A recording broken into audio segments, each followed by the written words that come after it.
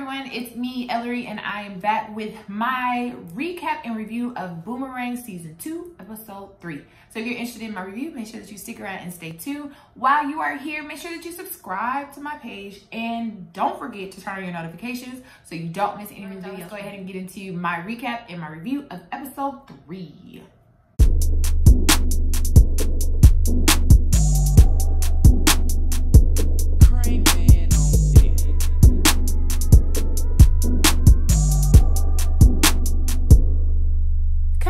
All right, y'all, before we get started, I just want to apologize for posting this video super late.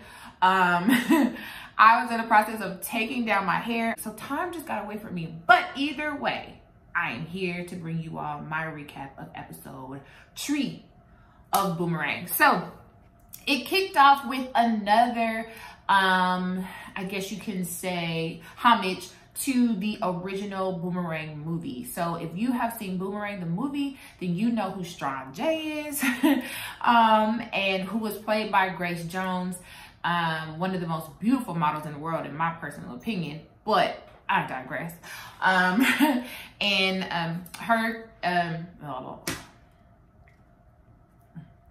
And really what happened was Lala, who is Tia, she had on the whole outfit or whatever and did a performance at the strip club, because as we know, she was previously a stripper, and now I guess you can say she's somewhat of almost like herself on the show, because she became like a social media influencer. So she gets money for doing appearances and whatnot. She kind of gets into it with the other strippers or the other women that work at the club. Basically to them, it's like, you get to show up, they roll out the red carpet for you, all of this stuff. We still have to work here. We don't get treated like that. We don't get the royal treatment. We're not making the same amount of money that you are. You are not like us, you know? So kind of one of those conversations. And she's like, I was here before. And they're like, yeah, but you're not still here. You're kind of in a different situation than the rest of us. Like, you're not busting your ass the way the rest of us are. Like, you can go do something else and we're still going to end up having to be here. And so you kind of see her kind of struggle with that, of feeling as if, dang, I think it's kind of like, did I sell out? Which she knows she didn't.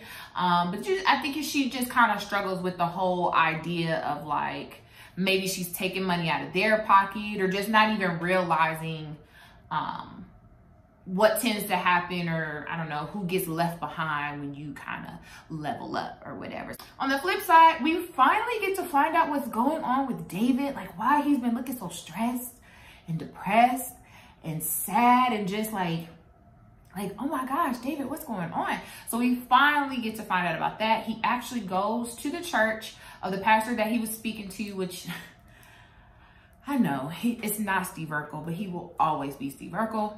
Not the point. He goes there and he actually gives a testimony, and in his testimony we find out the truth, y'all. We find out the truth, which is he has been mad at his friends because he kind of feels like he has to live a double life. Like, how do I maintain my friendships and be I guess you could say just a child of God in general, but also be a pastor and lead this church? We find out that the church didn't really close. He actually stepped down as a pastor. And so I think more than anything, it was kind of an episode of just kind of identity crisis, identity issues.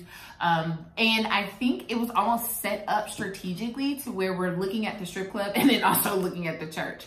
And then in the midst of it, he gets a phone call from Ari and Bryson, who were drunk at a Mexican restaurant eating tacos, and they needed him to come pick him up. And so it was just kind of here you all calling me again, and not even considering the fact that it wasn't even Taco Tuesday. It was actually Sunday. And although he is not leading his church anymore, which they still think is closed, he's still in church. So just him having that internal battle.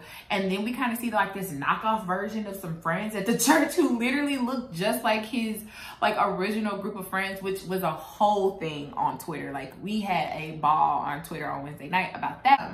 And then he goes and has a conversation with the pastor, and the pastor was like approaching him about like taking him under his wing and all this stuff. So overall, that's what the episode was kind of about. We kind of get more insight to Tia and what she has going on. At the end of it, she actually kind of makes a little connection with one of the girls from the club. So there might be like a whole love thing going on between her and I forgot what the girl's name was. But anyways, we really didn't see too much of anybody else in this episode. It was really more so about Tia and David. And that's the recap of the entire episode. My personal review is, which I hate to say because I love me some Lena. I love, of course, love Halle Berry, everything. But this episode was a little boring for me. I kind of just felt like it was just like a filler episode. Last season, to me, it felt as if in 30 minutes, we were getting a lot of content and a lot of information about the characters, the situations, everything. And now it just kind of feels like we're not getting the same amount of content. I feel like the episodes are ending and nothing happened. And I really hate that feeling because I love Boomerang. I'm not trying to talk about anybody, y'all. I'm so sorry. I love you, Lena. I really do. I promise I do. Okay, I promise I do. But you know, I know that greater is coming. I know that more is coming. You never disappoint me, sis. You never do. So I'm not worried about it. But yeah, it was just kind of boring. I mean, like, there's really no other words to say it. The episode was just kind of boring, if I'm being honest. Like, I was taking out my hair, and then I just wasn't like completely like, oh my gosh, about this episode, that I had to like come record real quickly. And so that kind of